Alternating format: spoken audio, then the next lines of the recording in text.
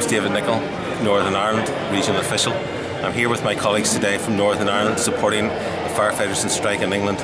It's absolutely disgraceful that they, unlike ourselves in Northern Ireland who got a deal from our government, are having to go on strike for what should be their right. We believe 100% that Penny Mordaunt told lies in the House of Commons and that she should be made to pay by her colleagues in the Commons for the lies that she told. We give 100% solidarity with our members in England on today's strike.